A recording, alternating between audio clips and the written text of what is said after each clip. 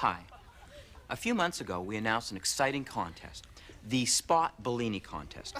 What you had to do was draw a picture of where you saw Bellini in our skit show.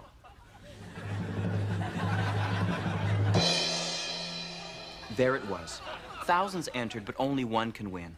Sort of like the sperm going upstream in an attempt to fertilize the egg. Enough about me. What the winner got was to have breakfast with Bellini at his or her local airport. And we documented this with a still camera. Now, to enhance the presentation, we're using Bellini's favorite music, which is, of course, improvisational xylophone music. And now, the exciting conclusion. There he is, Bellini. Bellini wings into our winner's city, our nation's capital, Ottawa. As Bellini travels through the air, he contemplates the winner and what he must look like. Bellini arrives and is greeted by one of Canada's finest. "You're coming with me," jokes the Mountie. "Seriously, sir, it's a pleasure." And before you know it, Bellini meets the winner. "Let's eat," urges the winner. "Not so fast," motions Bellini. "We've forgotten one thing."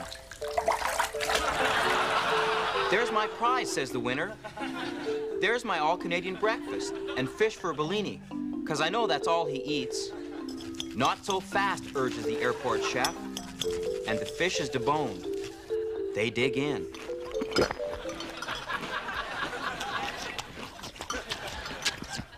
The meal is a cult success, much like our show. Suddenly, a tense moment.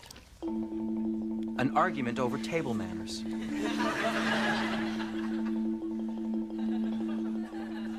"Oh, I see your point," says the contest winner. And they laugh uproariously like two children drunk on Dad's beer. But all good things must come to an end. See, although Bellini understands many languages, the one word he has trouble with is goodbye.